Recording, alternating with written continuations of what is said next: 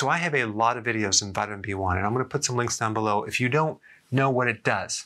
But if you're deficient in B1, not only are you going to have problems with your memory, but you're going to have a lot of stress in the body, heart issues, edema, fatigue, a condition called lactic acidosis, where your breathing is affected, restless leg syndrome, and you can have all sorts of dangerous consequences just from that alone.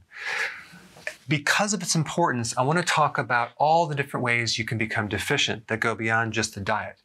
Let's just go through them. Number one, consuming refined carbohydrates, as in breads, pasta, cereal, crackers, biscuits, things like that. Because the more refined that carbohydrate is, the more B1 you need to metabolize that carbohydrate. And this is why they enrich those grain products with synthetic B1. Alcohol is a real big one. Okay, the more alcohol you drink, the more deficient in B1 you're going to be. Stress, high levels of cortisol will deplete vitamin B1. And of course, sugar, having high blood sugar from consuming sugar. And that's why diabetics are nearly always deficient in B1, and they have complications of peripheral neuropathy, because anything related to inflammation of the nerve, destruction of the myelin sheath around the nerve, you want to look for a B1 deficiency. In addition to that, you can also have problems with the nerves in other parts of the body that are affected, like the inner ear. So you might have hearing loss, ringing in the ear.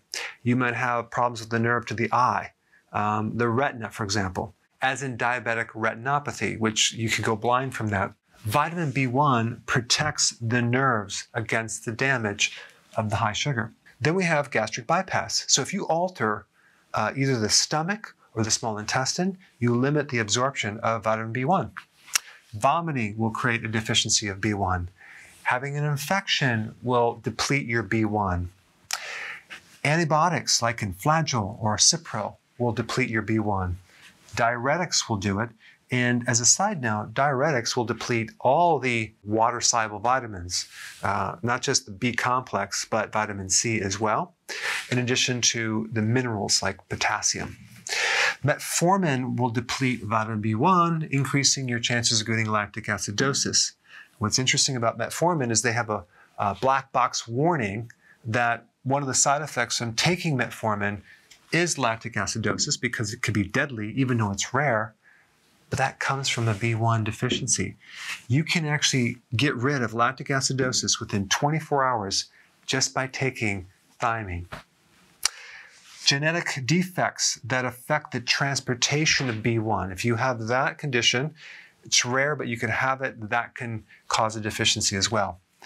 White rice, and that's a refined carb, but specifically white rice can lead to something called Beri Beri, which is a severe B1 deficiency, and it can create so many conditions, especially with certain parts of the brain. There's a condition involving a B1 deficiency in the brain which targets the mammillary bodies, where the mammillary bodies actually start shrinking.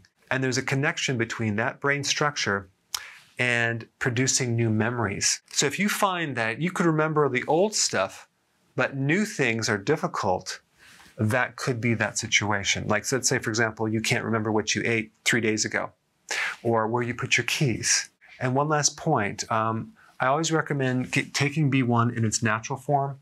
An unfortified nutritional yeast is a good source. And if you take it, you're going to notice that your stress goes down, and you might just start having more energy, because B1 is intimately involved in helping you make energy. All right, thanks for watching. So if you're enjoying this content, go ahead and share it with someone that could really benefit from it.